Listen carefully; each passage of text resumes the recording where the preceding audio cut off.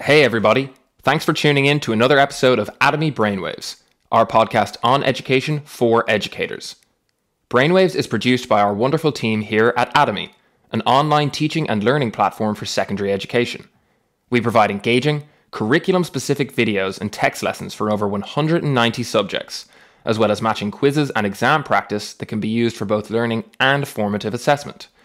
We also provide powerful analytics that can help teachers diagnose how their students are progressing and zero in on who might need a little bit of extra help. We aim to make life easier for teachers, give them more time to work on the most important things, and ultimately help to generate better outcomes. If you'd like to find out more about Atomi, head over to getatomi.com and feel free to give it a go for free. This week, I had the pleasure of speaking to Catlin Tucker, a US-based best-selling author, keynote speaker, and innovator. We discussed a variety of resources and techniques for bringing blended learning into the classroom, explored Catlin's role as a blended learning coach within schools, and examined how the growing prevalence of blended learning might impact how classrooms look in years to come. If that sounds like your thing, subscribe to us at Spotify, Apple Podcasts, or whatever platform you prefer, and make sure to leave us a quick 5-star review. For now, enjoy.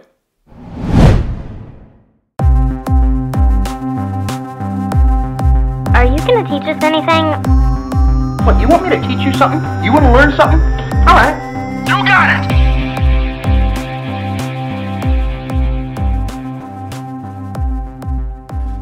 Hey everybody, welcome back to Atomi Brainwaves. I'm your host Simon, and I'm joined today by a very special guest, Catlin Tucker, Google certified innovator, best-selling author, international trainer and blended learning coach, and former teacher of the year. Welcome, Catlin. Thank you. I'm glad to be with you. Yes, and let me say right at the top, you have the esteem, the honor of being our very first guest from the United States. Get out. That is an honor. Yeah, it certainly is. First of many, hopefully, but you know what they say, the first is the best. Right. So clearly. You have that accolade, you have that honor amongst many of the other accolades that we've run through there. And as I mentioned, blended learning in that little intro is sort of an area of expertise for you. We'll be kind of diving into that in detail as we go. But just to start, whenever we have a guest on, not American guests, because as I say, you're my first, but whenever we've had other guests before, we like to start with a run through of their journey in education to date. So why don't you just give us a quick breakdown of education, where you started and how you got to where you are today? Yeah, so I started teaching in 2001, and I was an English teacher at the high school level, and I taught for probably 5 years, just traditional. I taught the way I was taught to teach, no technology really, save, renting a DVD and playing part of a movie or something. And it didn't take me very long to feel totally disillusioned with this profession. I remember feeling that I had made this enormous mistake choosing education for my career path. The kids didn't seem to want to be in my classroom. They didn't lean into discussions. They didn't want to take risks. And I definitely felt that I was failing. I had imagined this classroom that I was going to create when I was in credential school working to be a teacher. And then I got into my classroom and I wasn't able to do it. And I felt like I was missing something. So in this moment of career crisis, I thought, well, I can either figure out how to do this job differently or I can get a different job. And I ended up going on maternity leave right around that time to take care of my daughter. And during maternity leave, I started teaching online courses, mostly to supplement our income because my husband is a teacher and living on one teacher salary is not a spectacular experience. And so I was teaching these online courses, and it was really challenging, a totally new skill set for me as an instructor, as a teacher. But I really saw so much potential in using technology to engage learners. So when my maternity leave was up and I returned to the classroom, even though I was in a very low tech classroom, the school did not have a lot of technology, I was determined to try to figure out, could I weave in some of these online components to engage my students, to change my reality in these classrooms where I had been struggling to really get kids to lean in and engage with me and with each other. So that was really the catalyst for me that got me excited about weaving together the offline and the online learning experience for kids. And I just never stopped. It kind of like I started with online discussions and I just kept building. And I think for me, it was like one little success led me to want to try just a bunch of different strategies and technology tools. Yeah, that's amazing. It's really fascinating to see that particular avenue that you went down rather than discovering that online segment within the school system. It was outside of it, was that chance to get a break, which sort of opened that up for you, it sounds like. Yeah, if I had waited for my school district to introduce online learning or blended learning, I mean, I'd probably still be waiting. They're still not doing it. There's not a lot of technology necessarily woven into the class setting. Yeah, no, absolutely. It's definitely something that we ourselves have encountered before with various guests, this issue of kind of slowness of schools. I guess just to pick up on that for a moment before we get around to blended learning, because a lot of our focus on the pod so far has naturally enough been on the state of play with regards to technology in Australian schools. But just on that subject, could you talk for a minute about what it's like over in the States? I know it's such there are rather big samples to talk about there, but within your own experience over there, what would you talk about the state of play with regards to introducing technology and online resources to the classroom? What's it like at the moment? Yeah, it is. I mean, it's a huge country and I travel all over working with teachers and school districts, and the spectrum of access, the spectrum of technology use is so wide. So I'll go to schools where it's one-to-one, students take a device home every single night, they're working off of a learning management system. It's very dynamic. The technology is woven into everything that they do.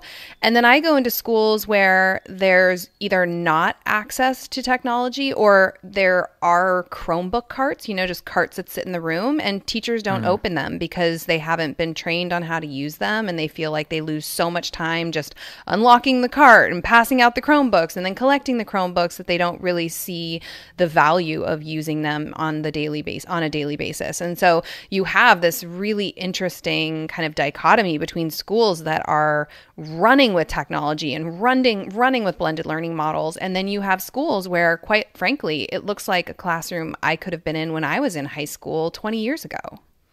Yeah. It's really fascinating to hear that, because I guess kind of from the outsider perception of the States, maybe sometimes there can be a sort of a tendency to think of it as a country that would be more at the cutting edge with regards to things like this. But the sense that I'm getting is it's very much similar to Australia or even the UK or Ireland, where you have some schools which are really are right at the forefront, the vanguard of this movement to bring in technology, and then you have schools at the complete other end of the spectrum. So it sounds very much the case that you can't put a blanket statement on it. It really depends from school to school. It does. And what's fascinating from my perspective is how often I work with schools where they had money or enough funding to just buy all this technology or boost up their Wi-Fi infrastructure to support devices,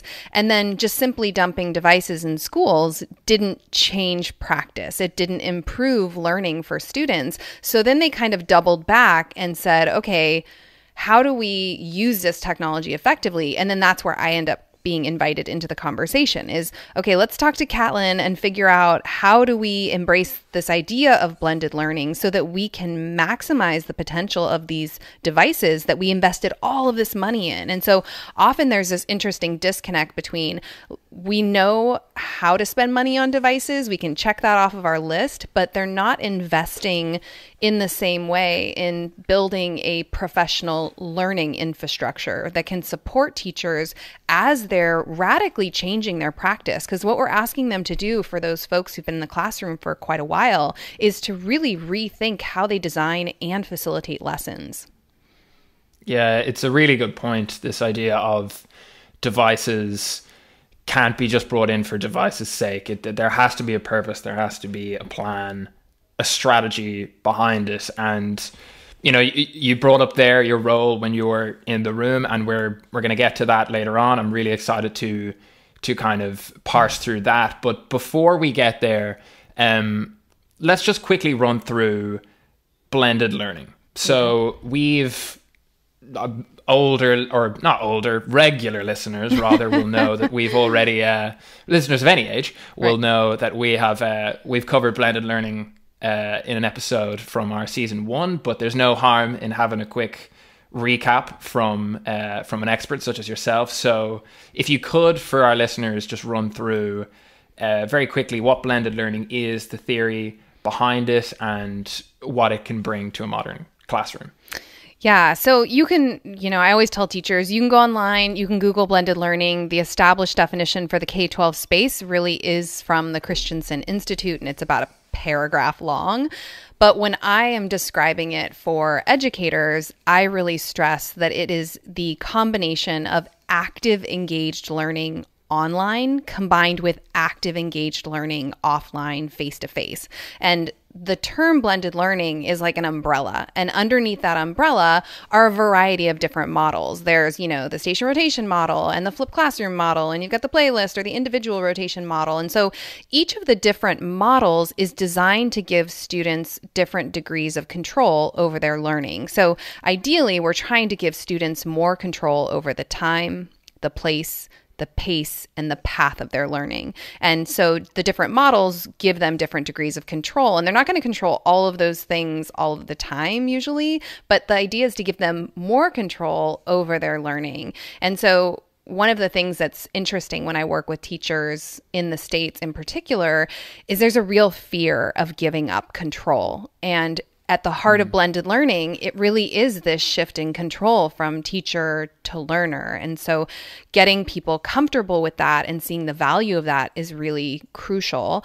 And I'm actually in the late stages of my own doctoral journey. And so when I think about blended learning and online learning, quite frankly, it's very much anchored in this community of inquiry framework, which is the theoretical framework that I tend to lean on when I talk about blended learning and online learning. Because one of the things I worry about is, particularly in this moment where teachers are being forced online without a ton of preparation, maybe they haven't used technology or engaged kids online much to this point, my concern is teaching online is about much more than disseminating and collecting assignments.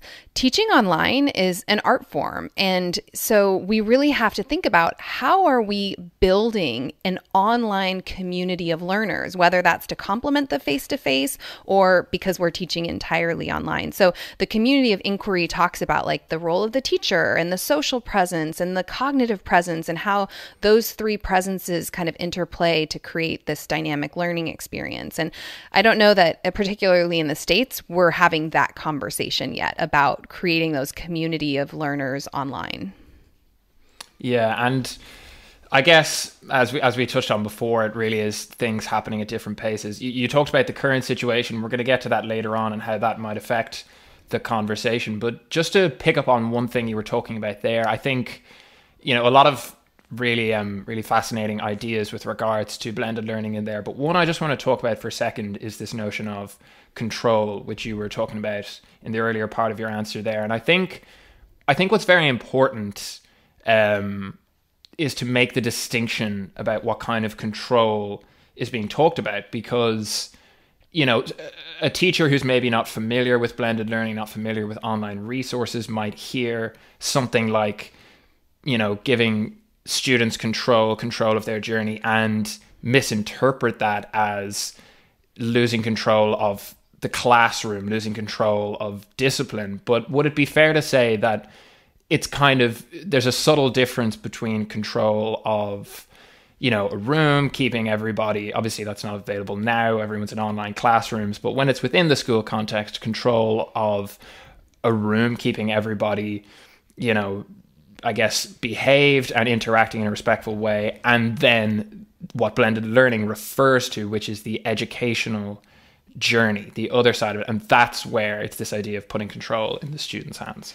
Yeah, I do think that's an important distinction. Although sometimes I think that teachers are so focused on the management and the compliance that they squash the creativity in the classroom, and they end up creating more challenges for themselves. And my hope is that blended learning and kind of thinking of these different instructional models and how to shift the focus to students and better differentiate and personalize, all these things should help to keep kids more engaged and hopefully minimize some of those classroom management issues. Because I think the best way to combat a class management issue or problems is really to have kids engaged and excited about learning. And what causes them to disengage often is because a lesson is too fast, or it's too slow, or it's too hard, or it's too easy. And all these pieces, it doesn't speak to where they're at. And it's easy for them to just kind of disconnect and make their own fun. And so you have to have clear boundaries as a teacher. You have to have clear expectations. You have to spend time creating that safe space in your classroom where kids know what the expectations are. So that piece, of course, the teacher has to be a leader in that sense.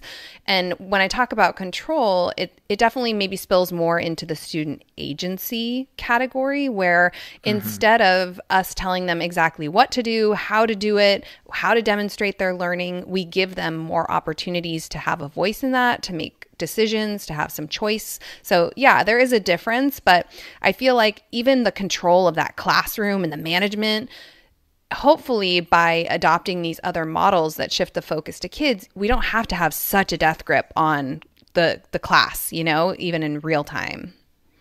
Yeah, that's true. Very much so. It's kind of the case of organized chaos isn't the right phrase, but certainly more room for what might appear chaotic behavior, but is in fact just a more creative space, a more flexible space. And that kind of really is what blended learning is all about in a certain way, isn't it? Having that flexibility and movement within it to find where the right spot is for the class in question.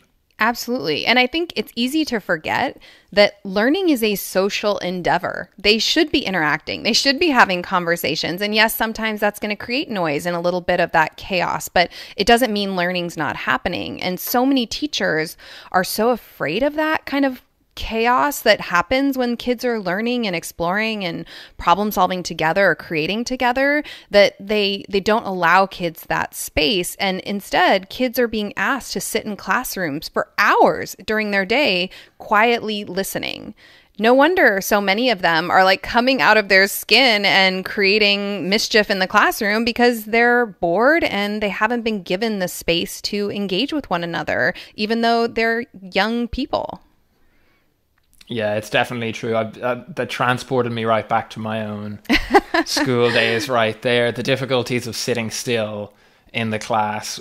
Some people always seem great at it. Some people just had this uncanny knack of doing it. I unfortunately never could. But what you're saying is I was the one in the right all along. Right.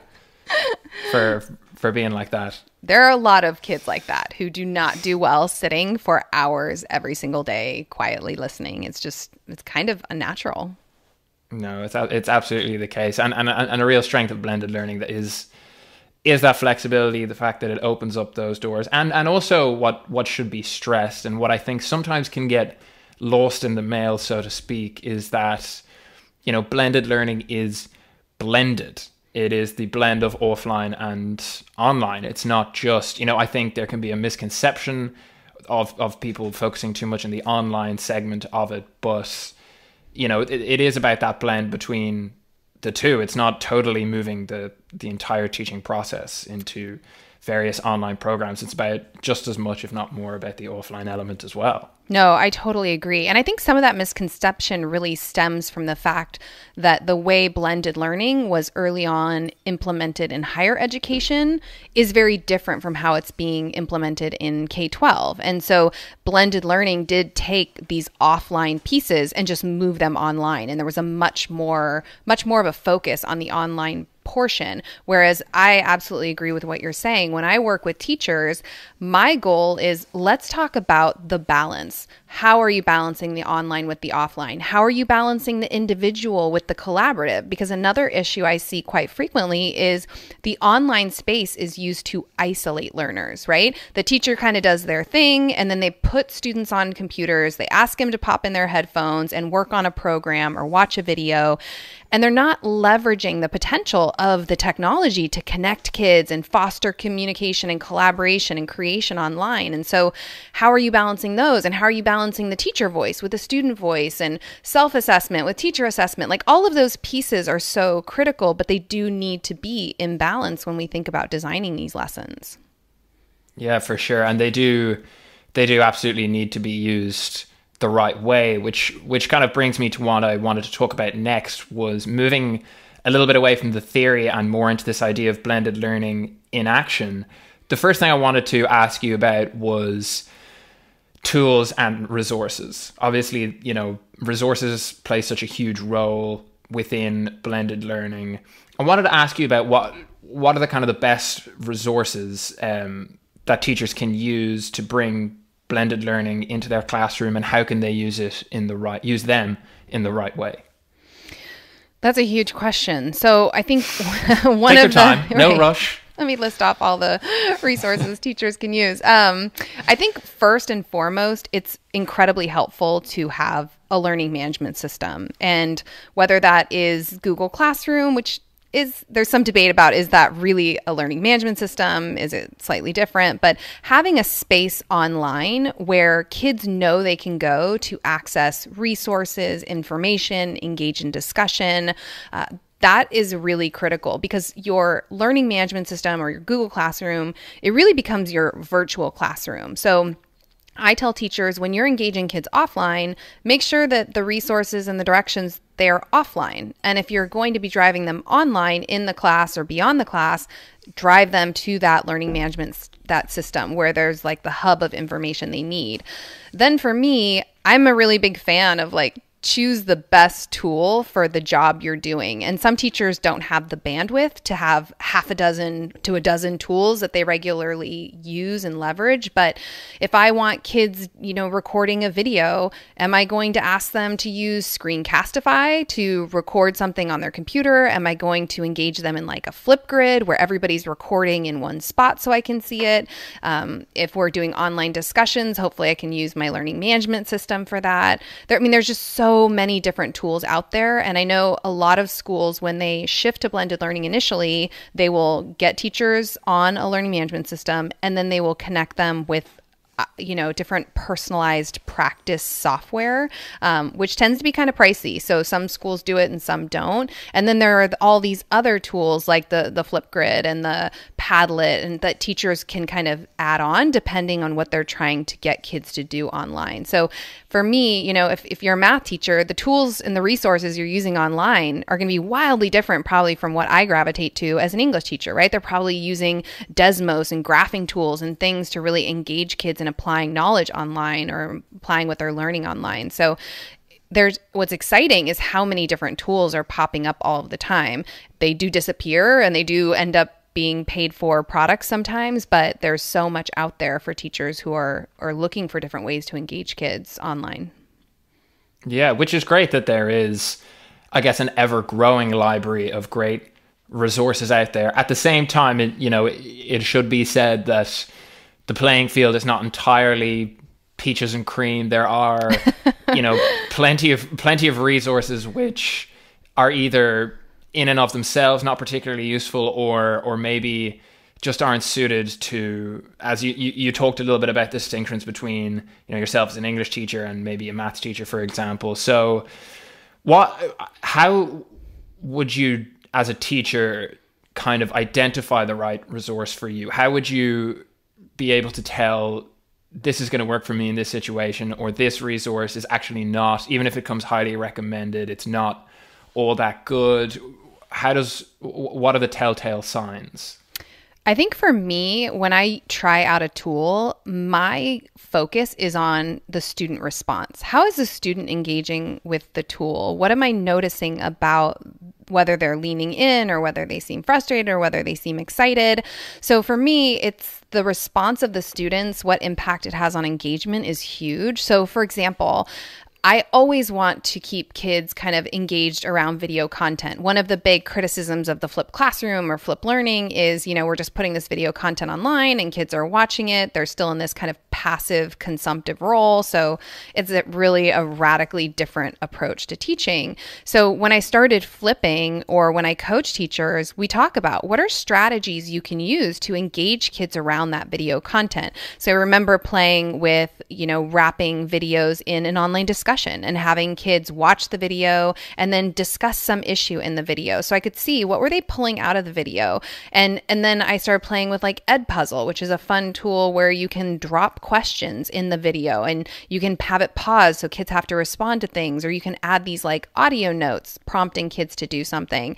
And as I was watching, so I did this in real time in the classroom, there was a station where they were watching the videos and engaging with the questions, and just their energy around kind of leaning in, their attention, all of that communicated to me, this is a good strategy. Using Edpuzzle to engage them around this video content, or having them watch the video content and then do something very specific in an asynchronous online discussion worked really well. So, but I've definitely tried tools where I thought it was going to go great, or I told the teacher that I was coaching, like, hey, you want to try this? Let's do it. And we would build like a little experience around it. And yeah, kids were like super lukewarm. They didn't seem that excited. They didn't respond to the activity. And then we just didn't use it again, because it's really about how do the kids respond. And I wish more teachers were proactively asking students for feedback when they try something new. Like, how did this go for you? What did you like? What did you not like? Is it something we could tweak or modify to make it more engaging or exciting? Or did it just not help you? Or was it really hard to navigate? But a lot of times that conversation, that feedback loop isn't happening. Yeah, it's so important, isn't it? That element of feedback, that sort of trial and error approach to take to it. Very encouraging from an Atomi perspective to hear some of the things you were mentioning, because a lot of those features are ones that we have included in our own videos. So good to know we're ticking a few of those boxes. But I wanted to ask, just following on from that, so when you talk about student response, is it sort of a case that straight away if you try a new resource, if it doesn't hit with the students straight away, you're like, we just need to chalk this one up as a learning curve and move on? Or is there an element of, should we give this time? Could this sort of kick into gear as we go along? I know it's sort of a slightly vague question without the context of a specific resource, but I guess in general, is there that sense of it needs to hit with the students right away, or else it's not worth pursuing? No, not necessarily. I think if it doesn't hit, there could be lots of reasons why a resource or a tool is not hitting for them. And I don't always know why that is if I don't ask them.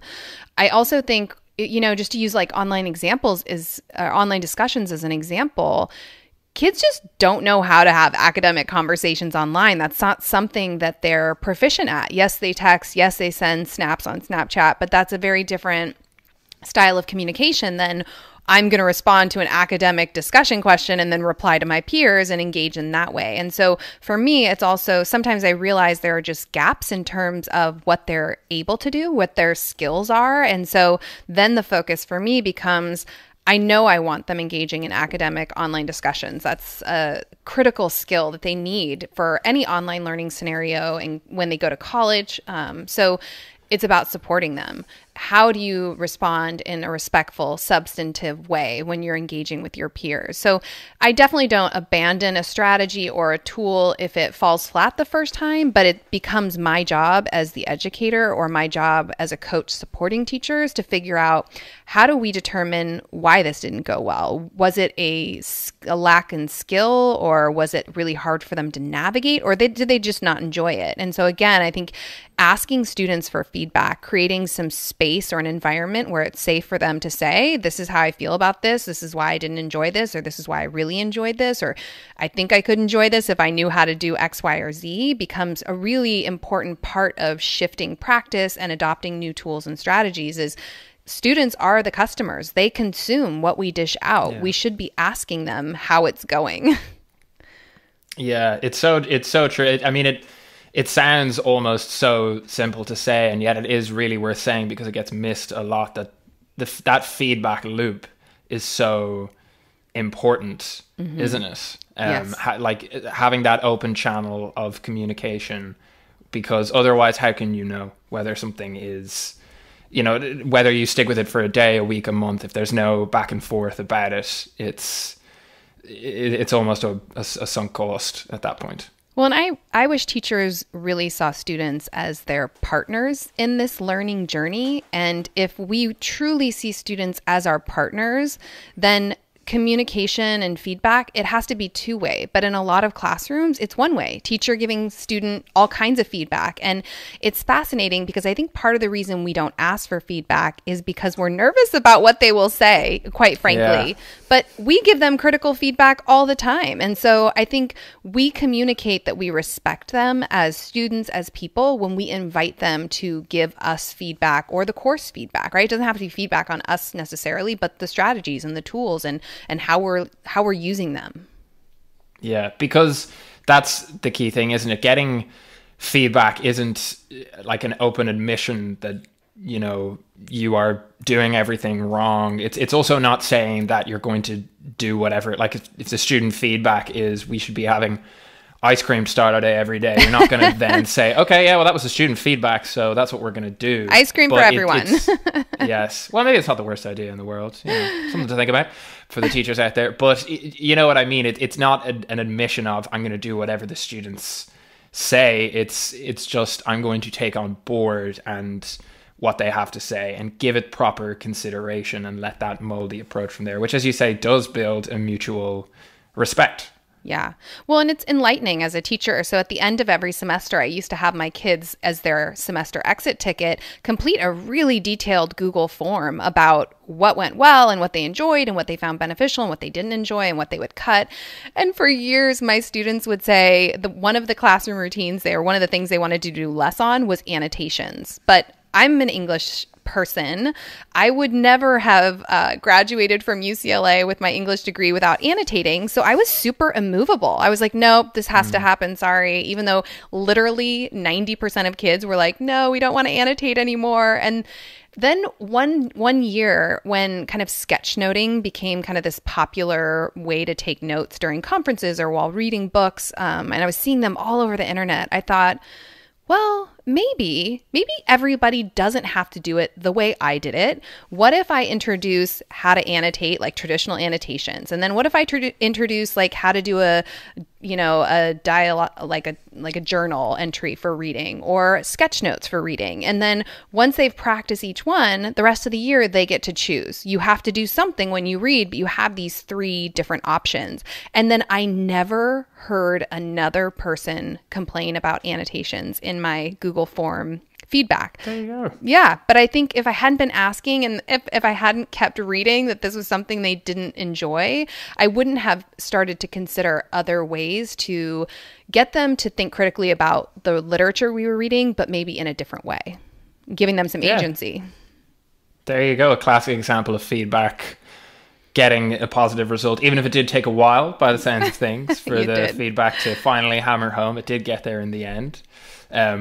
Also, one thing just occurs to me, going back to what you were saying about the difficulty students have in engaging in an online academic conversation.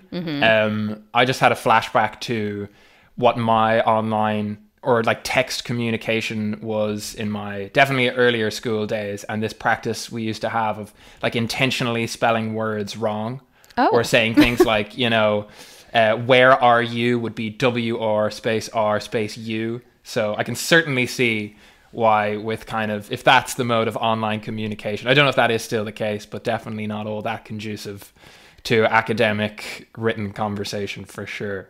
No, I can see how that would not be conducive to online discussions. No. But then again, maybe that was just my circle of friends. Who knows? Hey folks, hope you're enjoying the episode so far, and we've got plenty more to come after this quick break. Here at Atomi Brainwaves, we're all about education, and not just for students, for ourselves too. We would love to hear from you, whether that's feedback on one of our episodes or a question you'd like to see answered by one of our guests or by Sue. So, if you've got a comment or a question, don't hesitate to email us at brainwaves@getatomy.com. Looking forward to hearing from you. In the meantime, let's get back to it. So that's the kind of resources side of it. The other, I guess, side of it, which pairs with it, is this idea of blended learning techniques.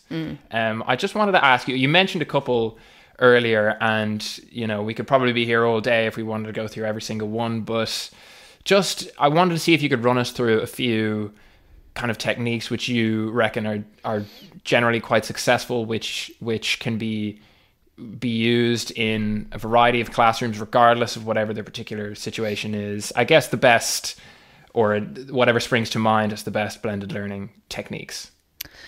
Yeah, so the models that I typically train teachers on, because of the way in which traditional schools are formatted, are the station rotation, the whole group rotation, and the playlist model, and then the flipped learning model. So those tend to be the most popular because they work really well in a traditional class setting. So the station rotation model is really, it's a lot easier for some reason for elementary to make the shift to that model. And I think in part it's because they have their kids all day long.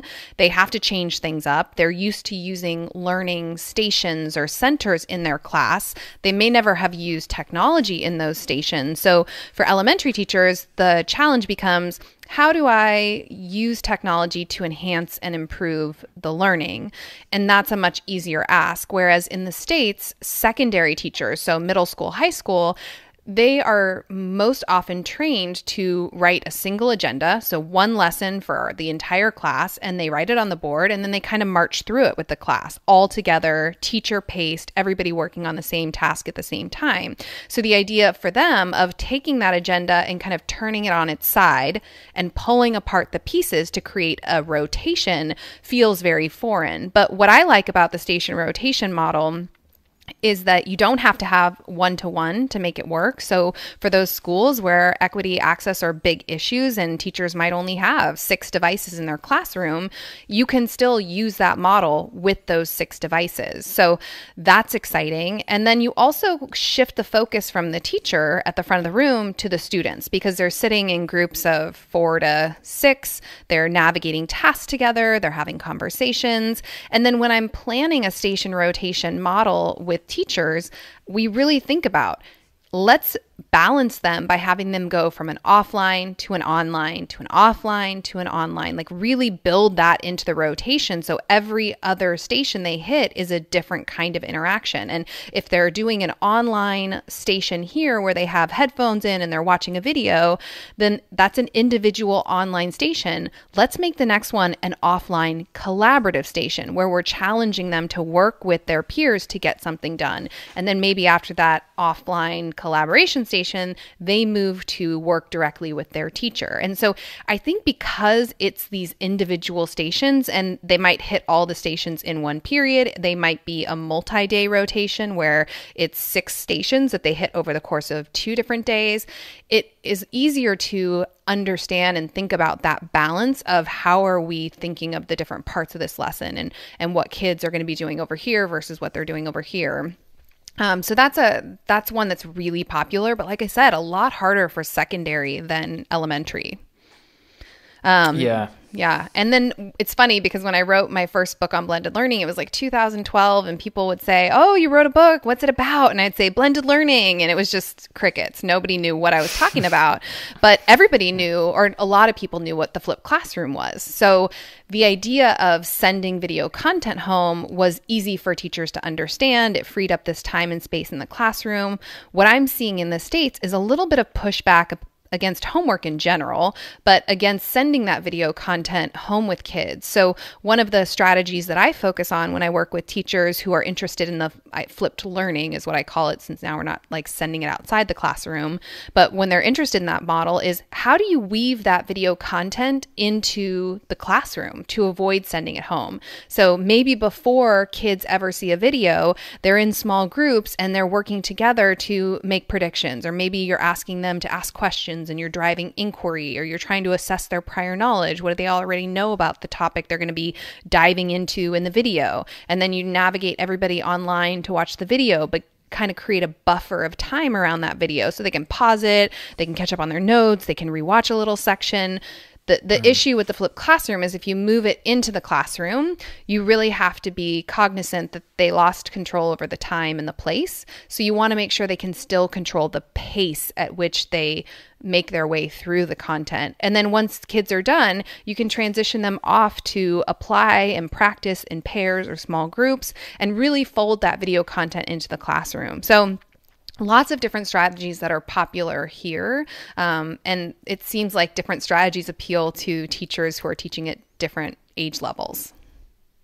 Yeah, definitely is the case. Different things are going to suit different levels. But one thing just in relation to those two examples, and I would say particularly station rotation, that I think really appeals is, I guess, one stick with which to beat blended learning has been, a criticism that it's sort of a perceived reliance on technology might box out schools who don't have access to the same level of resources, households which don't have multiple devices, whatever that other schools will have. But the impression I'm getting with relation to these strategies is that in actual fact, it doesn't have to be the case that you need to be able to get every single resource under the sun, no matter how outlandish or expensive. You can implement techniques, you can use certain specifically selected online resources that are readily and easily available to kind of get the best out of blended learning without having to be in that position. Oh my gosh, I could not agree with that more. So my entire teaching career when I was blending was at a school, like I said, that had very low tech. I was in the beginning leveraging the devices walking through the door with my kids. So in the beginning, it was like when kids had phones, and only 1 in 4 kids had a phone, but we were leveraging those devices to get online and collaborate in the classroom. But my school's never paid for an LMS. I've only ever used the free version of Schoology and Google Classroom, the entire Google Suite, which is free. I try not to pay for tools just because it's such, if I start individually paying for tools as a teacher, that can get really expensive really fast. But the amount of tools that have a free version that do allow you to do quite robust things, like even my video instruction using Screencastify, they limit the videos to 5 minutes.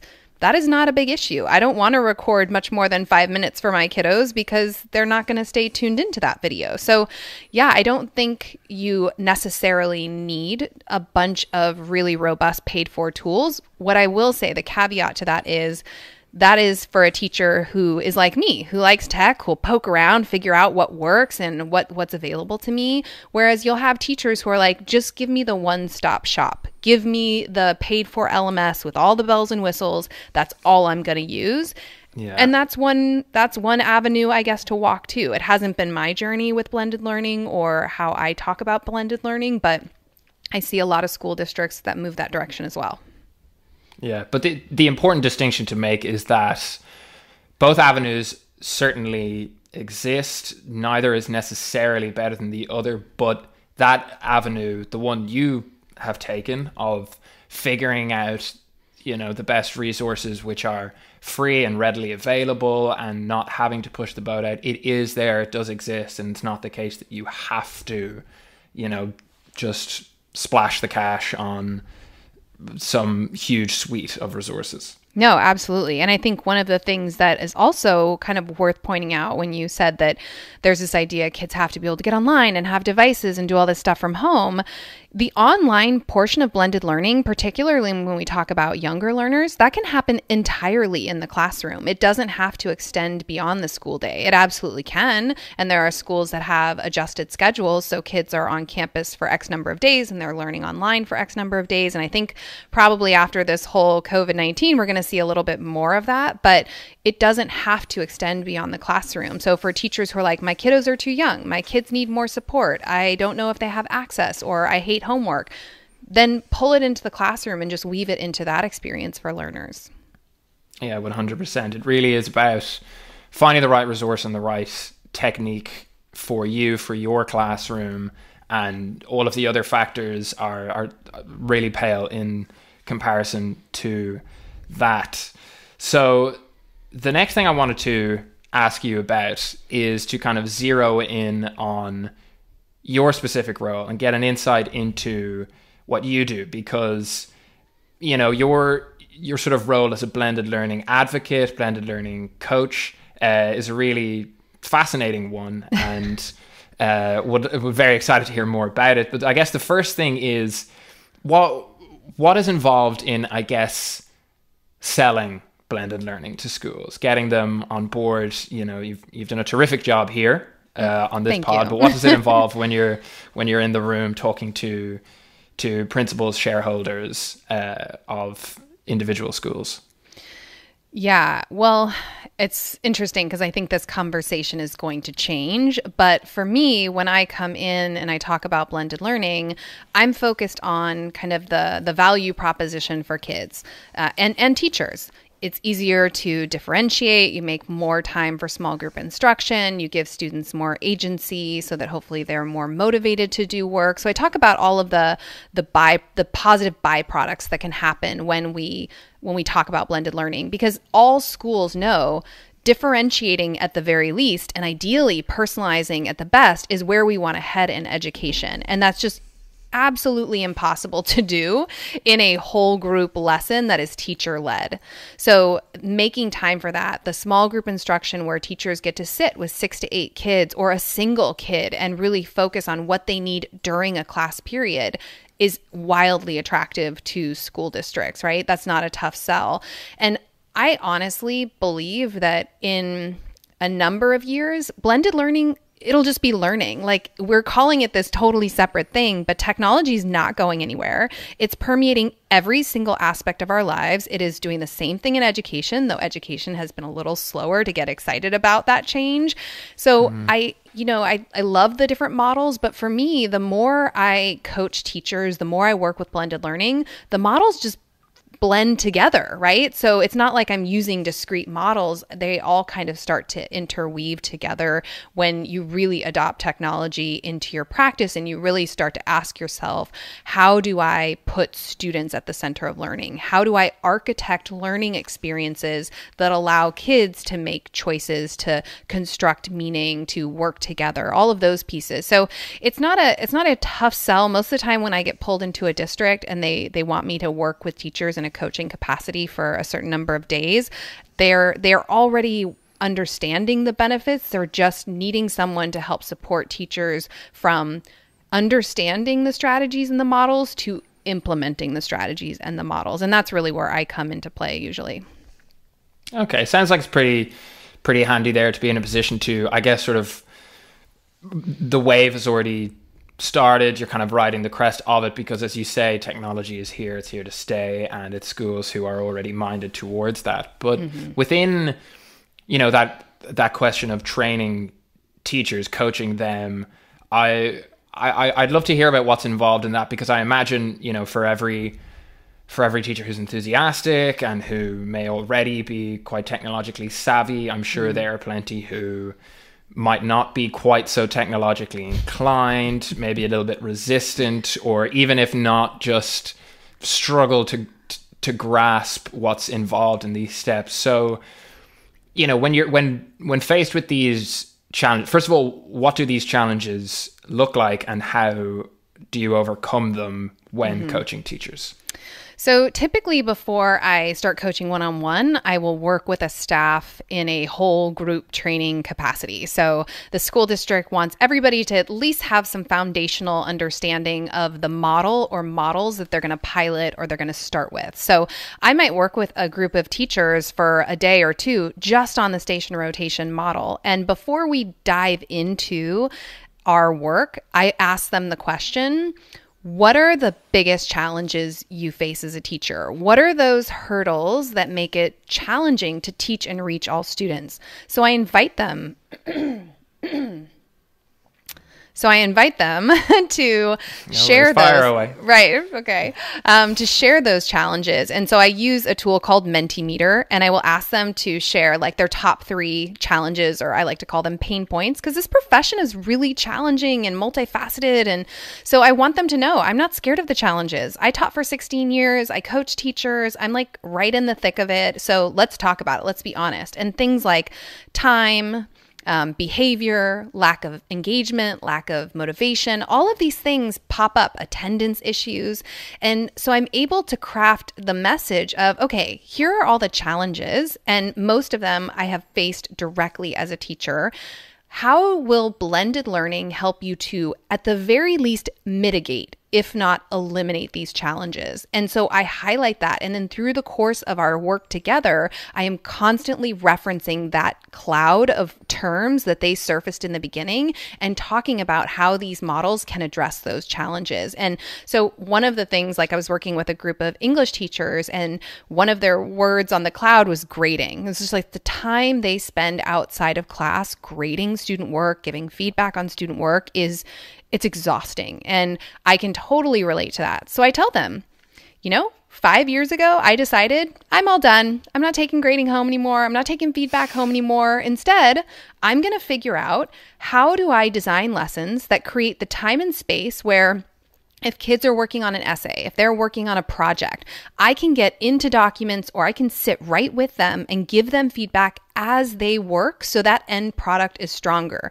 So maybe I'm pulling them into a teacher-led station in a station rotation where I'm jumping in and out of documents, giving them feedback as they're working. Or I am pulling a student at a time to have a quick conversation about where they're at in a project or an offline task.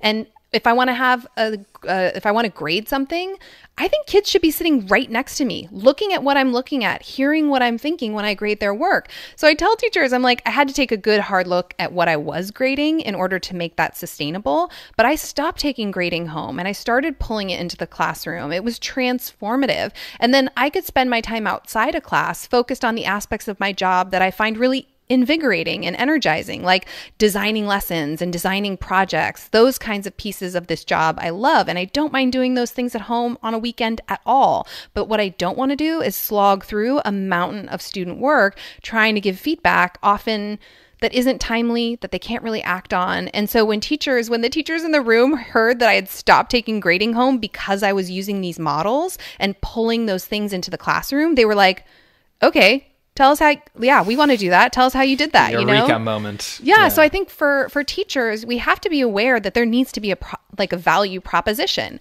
You're gonna invest time and energy learning these things, and you're gonna make mistakes, and it's not gonna be super smooth in the beginning. But here's what's potentially the benefits for you in terms of how you spend your time and energy as a teacher. Spend less of it managing a class, getting them to be quiet and listen, and more time sitting next to kids, working directly with them. I mean, those are really exciting benefits of blended learning. What kind of comes through there, I guess, which is a sort of an interesting parallel, if, when we were talking earlier about with students within a blended classroom, the importance of feedback and that channel of communication, would it be fair to say that in a similar way, coaching teachers, training teachers themselves to implement blended learning, that feedback that you were talking about, making it about addressing teachers' pain points, is just as important? Absolutely. And then once I've done whole group trainings, then I move into coaching. And typically I'm a coach for hire. I'll come in for 4 days and work with a group of teachers, or I'll come in for 24 days. And so I do my coaching in 2-day kind of pairings where we will meet and we'll have a conversation about what are the goals the teachers have? What are they trying to accomplish? What's been really challenging in their work that they want to address in this coaching session? And then we do co-lesson planning, where I actually get into the weeds with them and not just talk about what they should do to design the lesson later, but like, let's create it right now. Let's type up directions. Let's get the online pieces ready to go.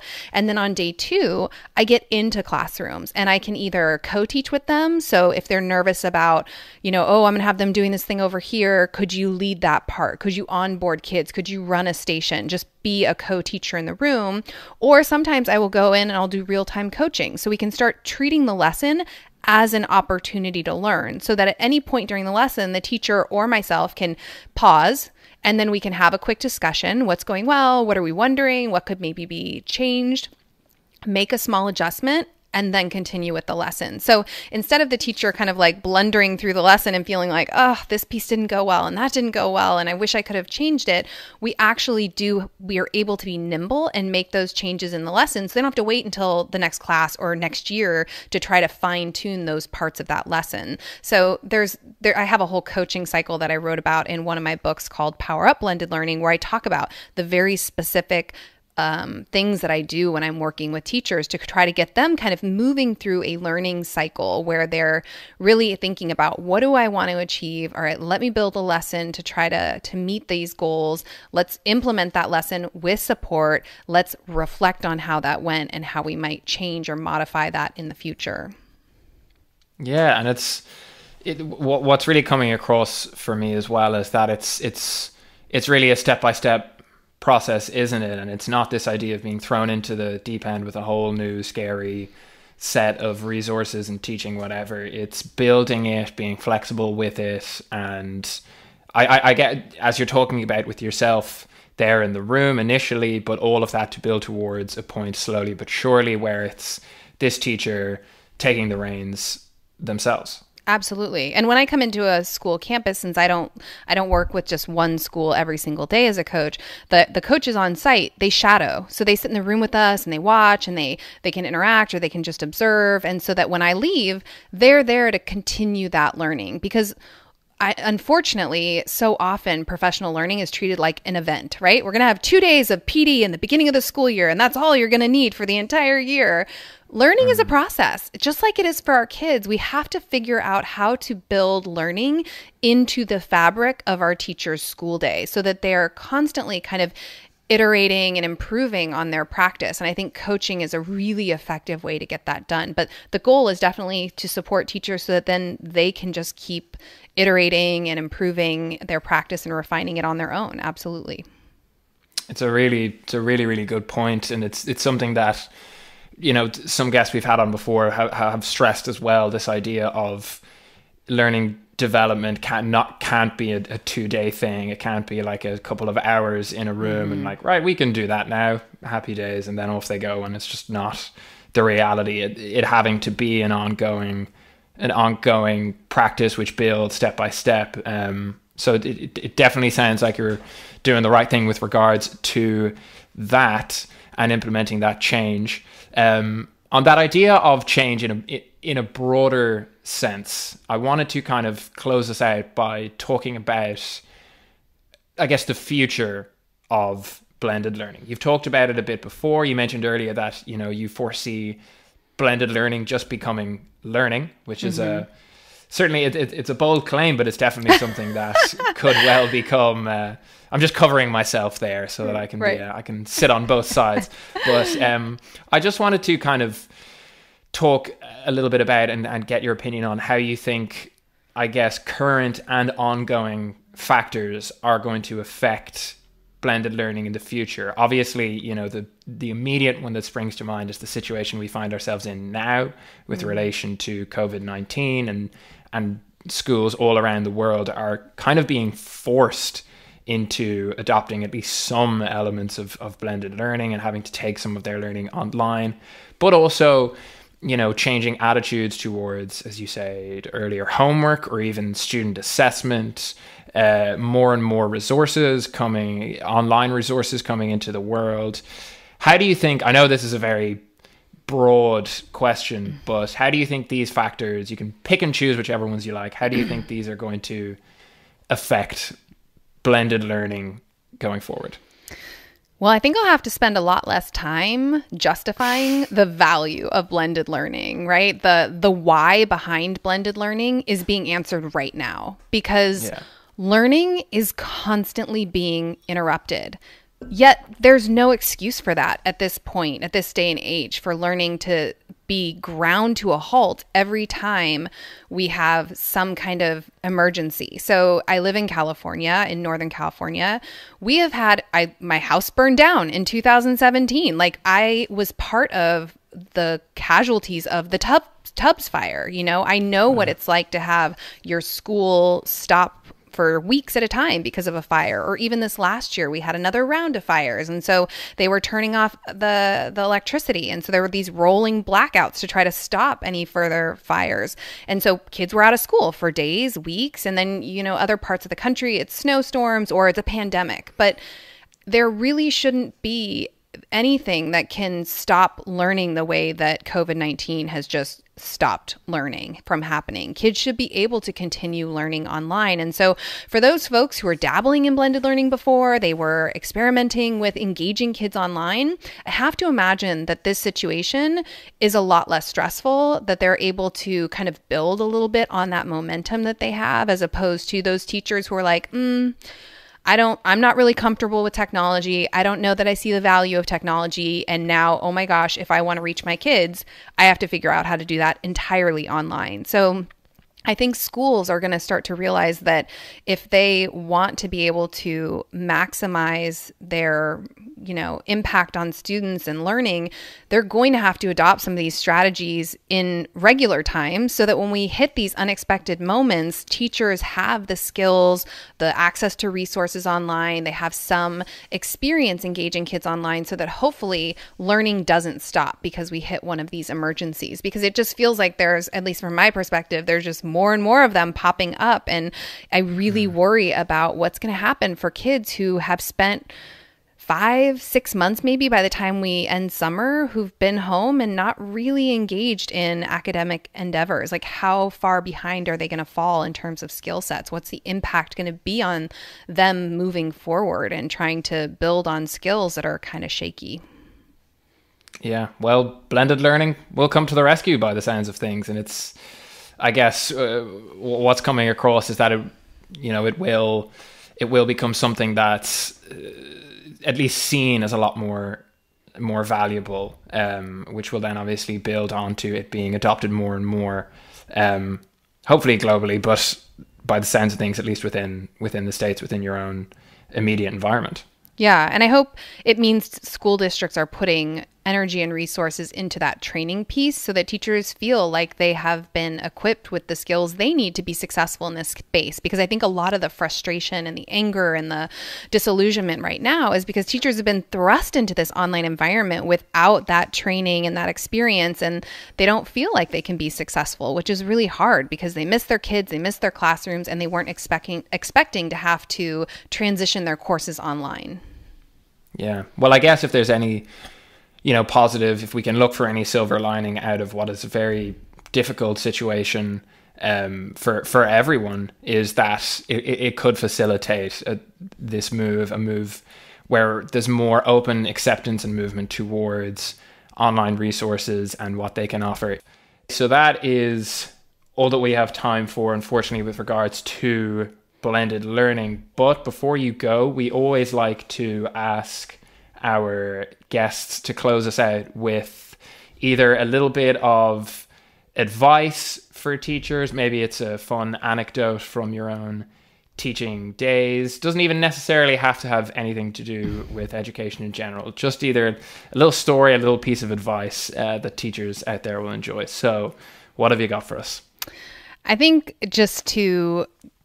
if you have teachers who are on the call, one of the things I would recommend is don't try to do it all at once. Even when I lead trainings and we go over all of this information and all these different tools, I remind people, start with one strategy, one tool, and just know you are going to make a boatload of mistakes. So when I first started teaching, I walked away from my classroom on more days than not thinking, wow, that was a hot mess. That didn't go anywhere how I imagined it would go. And I didn't think, oh, I'm going to quit. I thought, all right, how am I going to do it differently? How am I going to improve it next time? And I think even for those of us who have been in the classroom for a really long time, we have to treat ourselves gently like we're first year teachers when we're trying a new model, instructional model, like a blended learning model, and just celebrate mistakes. I like to invite students into the mistakes, right? Wow, this didn't go well. How could we change it next time? What do you guys think? And